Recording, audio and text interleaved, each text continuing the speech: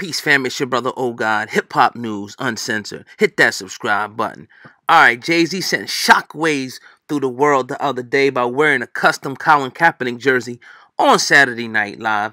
But it's really no surprise when you go back and look from Jay-Z from 96 all the way up to now. He always kind of been kicking knowledge, and kind of gave you and tried to drop jewels wherever he could.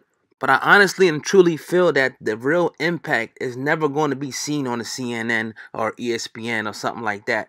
You're going to find a real impact of these leaders and these activists. You're going to find it on the street perspective. What are the youth or the younger generation actually thinking? How's it impacting them? How are these, this what's going on in the world, these athletes and celebrities and rappers now, moguls, billionaires damn near, standing up right now for injustices. You're only going to find it in the street, straight out of the conscious Mecca, Harlem, New York, 125th. Let's go.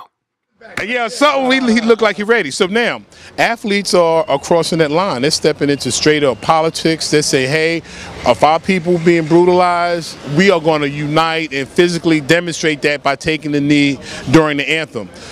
Do you think it's a good position, bad position, will be successful? What are your thoughts? Well, the thing is this with the NFL, it's made of money, man, and they are a big brand, they're a big business, but you got to remember, when you see Donald Trump, it takes for Donald Trump to make a stance and say something about them for them to all want to take a knee. When Colin Kaepernick was doing it and trying to make a stance and all these cats was making money in there, they didn't want to do nothing until it's directly affected everybody. When it was affecting them, when they was getting called SOBs, now they want to say, well, F this, I'm going to take a knee and take a stance against this country. What happened when the black man was dying for no reason and these kids getting shot?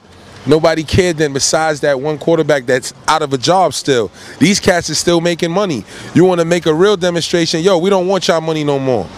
Don't want no money, we're not playing. Ain't no more entertainment. We're not going to use the black man as a monkey in a cage on Sundays to say, ooh, look at them bash themselves out. They running around with CTE.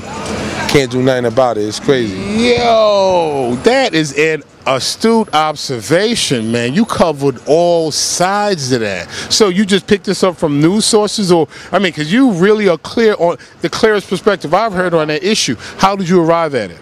Well, you know what the thing is like, you gotta be woke, you gotta be aware of what's going on with this entertainment world, especially like you said, you wanted a young hip-hop perspective on it. Well, I'm out here every day on the grind. I'm like starting from the mud, so I kind of feel that kind of energy when I see these kind of things, and I make my synapses, put it in my head and store it. But times like these, when somebody say speak out on your opinion, I'll be ready.